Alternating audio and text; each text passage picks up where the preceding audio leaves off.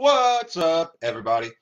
Austin Fractal Elevate Performance, going live for like the 80th time. What's up, everybody? So, today's topic is, can you spot reduce fat? This is going to be a pretty short live just because, long story short, no, you can't. You cannot spot reduce fat. But let me tell you why, and let me tell you a little bit about how that all kind of works and goes together. So there's basically kind of like a myth out there that's been like perpetuated over time through like, commercials and companies and things like that, where they're like, do these workouts or, uh, wear these specific things that will like make fat come off of your body in specific areas. And like the theory behind it is like, oh, if I work out my arms, I'm gonna lose fat in my arms, or if I, work out my abs, I'm gonna lose belly fat. And it's not true. That's not how it works. That's not how biology works with humans. It just doesn't work that way. How it does work though is that basically, it's different for everybody and how you lose fat. What it comes down to is you have to lose. You have to be in a caloric deficit, so that way your body will, use your fat stores as energy. But how that works in terms of like, where you lose the fat, it all is based on you as an individual, your individual genetics, your, that's what it comes down to. And so how it works though is that because like there's been studies out there and there's like it's a total myth. You cannot target fat loss, you cannot spot reduce like fat. They're the same thing. You can't do either of those. You can't do that at all. It's not a thing.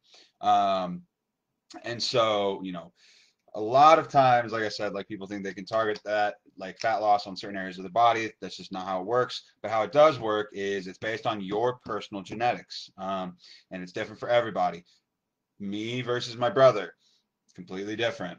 For me, like I store fat on my abdominal midsection area first and foremost, and then it kind of like depends as I go along. That's how it goes for you. And the order that you gain that weight, that's the order that in the reverse of that, that's how you're going to lose it. Think of it as like a pyramid, okay? Like uh, when I'm skinny, I gain weight in my midsection, I gain weight in my, face, I gain weight in my ass, I gain weight in my, my upper back or whatever it may be, or my legs, okay? So then when you start to lose weight, that's how it's going to come off is legs, back, face, midsection, okay? So, it's just kind of a luck of the draw kind of thing in terms of how you're going to look as you start to lose weight. That's how it is for everybody.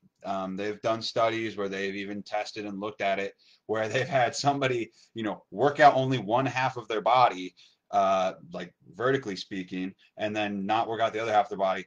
And there's no like difference in terms of like fat loss or anything like that. It just comes off of your body like basically in the reverse order that you gained it, and you gain it in the order that you know what I'm coming out or what I mean by that.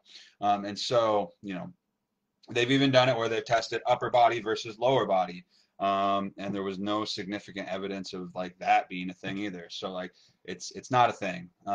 You cannot target fat loss. And kind of think of it like how I mentioned it with it being like a pyramid or like a ladder or whatever. It's like you climb up the ladder and then you got to climb back down the ladder. You go up that pyramid and you got to come down that same pyramid in terms of how you're losing or gaining fat. That's just how it works. And there's no like if you could target fat loss, that there'd be everybody would do it if it was a thing. Everybody would do it, and so you can't. That's just how it is.